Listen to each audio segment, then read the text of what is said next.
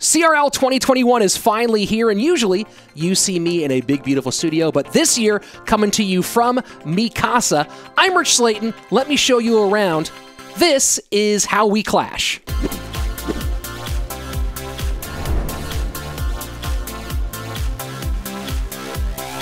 Well, I am in Austin, Texas.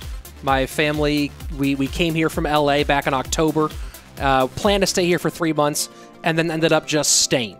But this is the third bedroom in this little 900 square foot house, and I've turned it into my production studio. I have a 5-foot wide folding table, and on it you have my main computer set up, a second screen set up next to it, and then my iPad set up below for spectating and for gameplay stuff. All of that runs through. The camera right here is my new camera that I'm very excited about. Look at how quickly it refocuses. Boom. That's pretty fun, right? Some of the things that you have to have as a caster, of course, two main things, right? Number one, you gotta wet your whistle. So I have the water bottle ready here to go at all times. And then, of course, when I started doing play-by-play commentary, my boss came up and handed me a bag of these special cough drops and said, take these, you'll thank me later. They help out a whole lot. These are an essential for anyone who's working in broadcast, in my opinion. Baby boy Slaton sleeps literally a wall through here. So I have my University of Texas blanket that is around the door to help dampen some sound, plus some curtains that I bought to help not just with dampening sound to the other room, but also keeping the sound in here from bouncing around too much. I have my own lights. Luckily, I have very, very high-quality lights that get the fill and the key on both sides of my face, and the broadcast headset through a sound mixer. I have the cool mic that Supercell gave me. If you know me, you know I'm obsessed with sunglasses.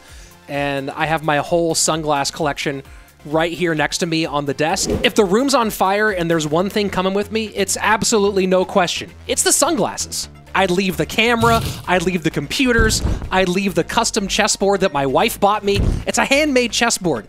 None of that's coming with me.